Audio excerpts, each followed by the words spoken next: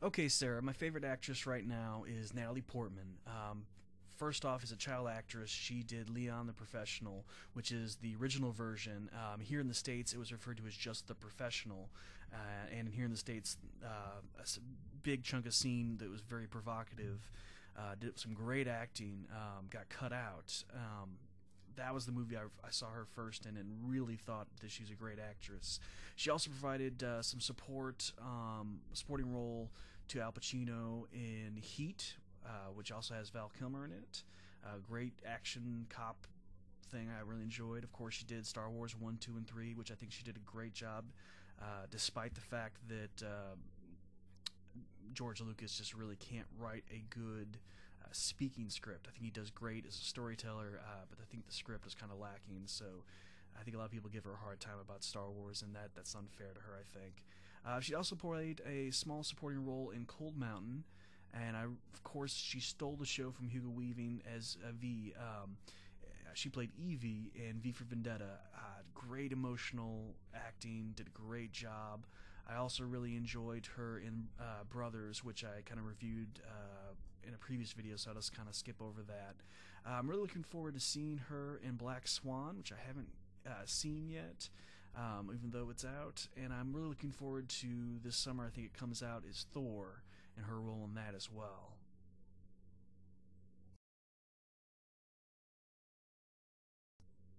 The next actress that I chose, Sarah, is Jada Pinkett Smith, Will Smith's wife, and a great movie that she did was a voiceover for the American version of Princess Mononoke, a great action adventure anime here in this that came over here in the States. Also, really enjoyed her role in The Matrix Reloaded and Matrix Revolutions.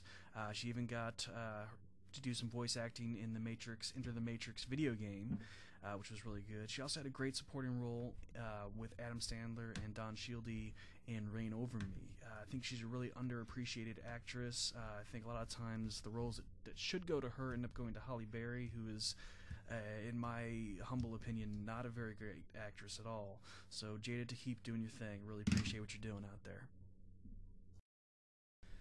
The third actress that I've chosen, Sarah, is Kate Beckinsale, who was in one of my favorite all-time Shakespearean comedies, which is called Much Ado About Nothing.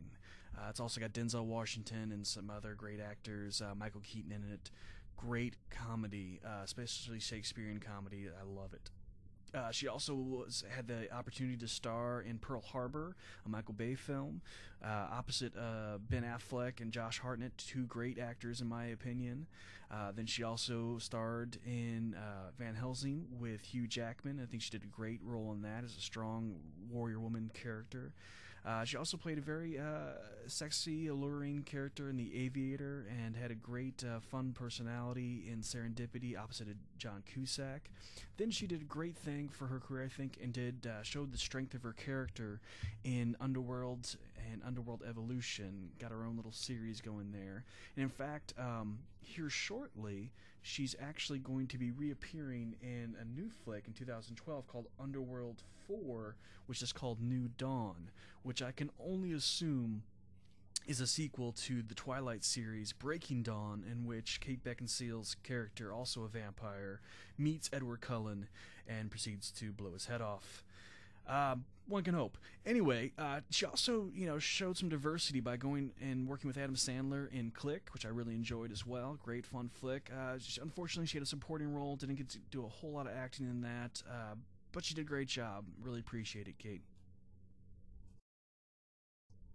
Okay, my fourth favorite actress, I would say, is Keira Knightley. Even though I haven't seen her in a lot, she started off her career basically supporting Natalie Portman as Princess Amidala in Star Wars Episode 1.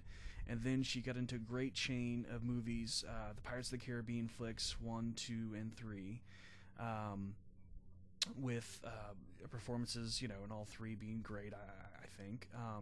She also did a role, I haven't seen this role yet, in Jane Austen's Pride and Prejudice. I've really been into Jane Austen and would like to read the books and see some of the movies.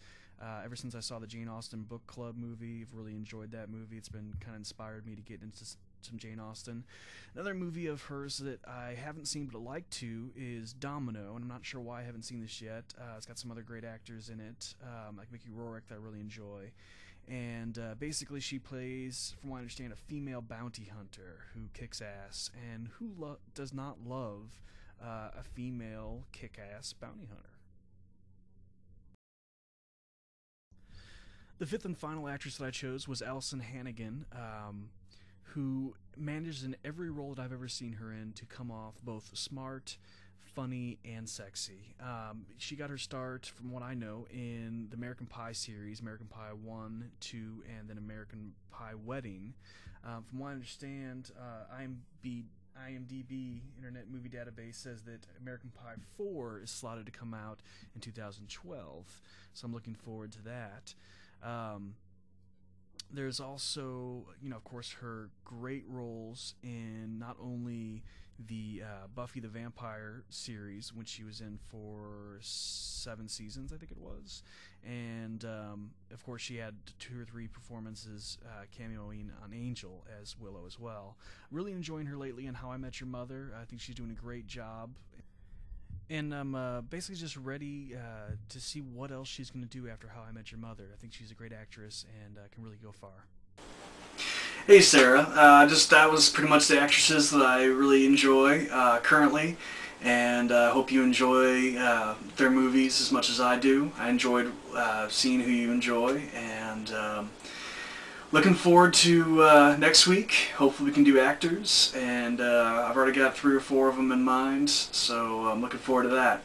Hope you have a great week, and I will see you later. Bye.